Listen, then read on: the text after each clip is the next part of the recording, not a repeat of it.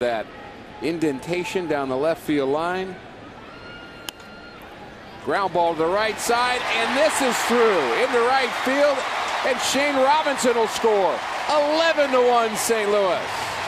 Second RBI for Furcal, fourth hit of the game.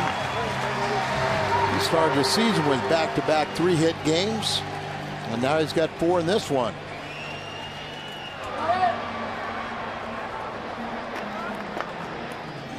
All kinds of different ways to hit. I don't see a lot of little guys lift that front leg up.